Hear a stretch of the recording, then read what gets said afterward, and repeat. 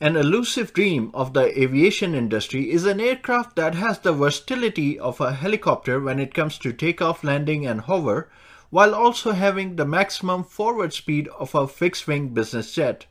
Note that for most helicopters, a speed of 200 knots is the limit. The US Air Force, in their quest for finding a replacement for their now aging VTOL craft, specifically the V-22 Osprey, have started the High Speed VTOL challenge.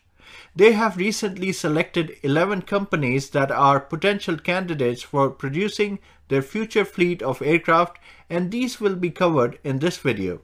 The high-speed VTOL aircraft need to achieve a minimum speed of 400 knots as set in the challenge. Most of the selected aircraft by the US Air Force are unconventional in their design, and we will explore the technology behind these aircraft. But first, let's have a look at the background that led to the challenge. Vertical takeoff and landing aircraft have been a keen pursuit of the aviation industry from the beginning.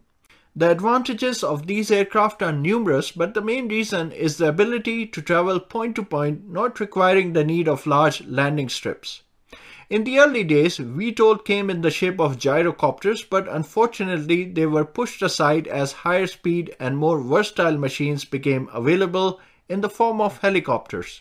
For military applications in particular, high-speed and high-range VTOLs hold great importance for troop deployment, equipment delivery, and evacuation.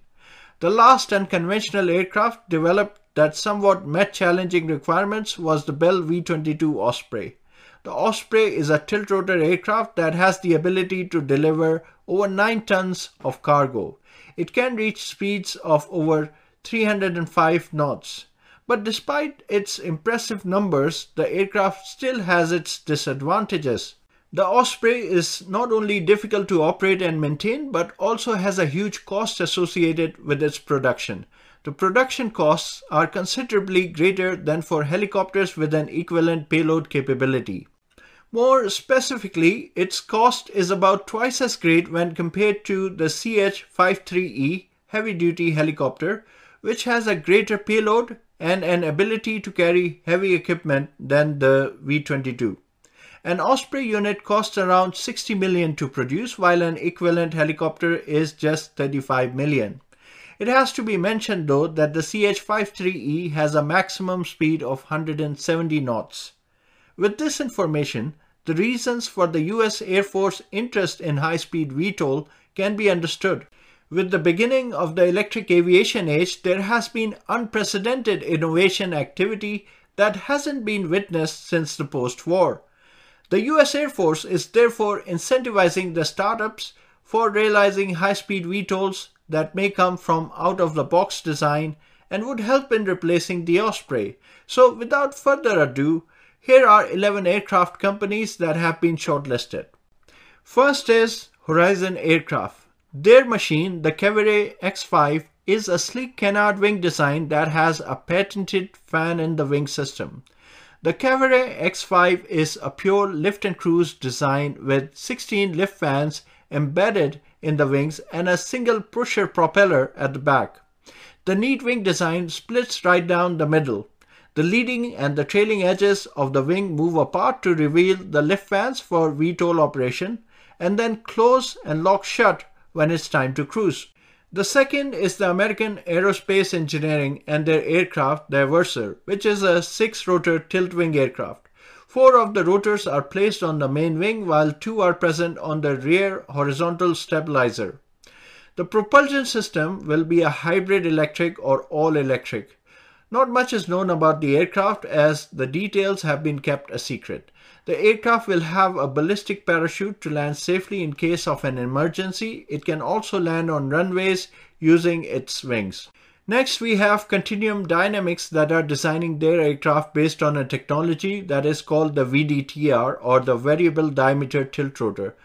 At a cursory glance, their aircraft looks like the Osprey, but on a closer inspection, one can note a very clever feature of the design. During hover, the blades fully extend. When cruise is achieved, the blades can be retracted to 70% of the extended length. The VDTR is a Swarovski concept that was aimed at improving the tilt rotor's hover and cruise performance. Jet-Optera are also among those who have been shortlisted by the US Air Force. The Northrop Grumman will work with Jet-Optera to design an airframe for the high-speed VTOL demonstrator that will integrate the fluidic propulsion system's propulsors. Jet-Optera's selection for the high-speed VTOL program builds on the two Air Force Small Business Technology Transfer contracts awarded to them in March 2021 for work on fluidic propulsion system. Transendair, a Boston-based developer of high-speed VTOL aircraft, will develop the V500 Catamount. The Catamount is a militarized version of Transcend's civil VY400 high-speed VTOL, which the company is developing for city-to-city VIP travel. It features 3 rotors. One fixed rotor is at the tail, while the other 2 are mounted on a tilt wing. The V500 will use the powerful GE T901 turboshaft engine, allowing it to reach cruise speed of 435 knots and combat radius of up to 720 miles. Transendair said that the V500 will take just 15 minutes to dash 100 nautical miles, which would increase the aircrew recovery rates by up to 70%.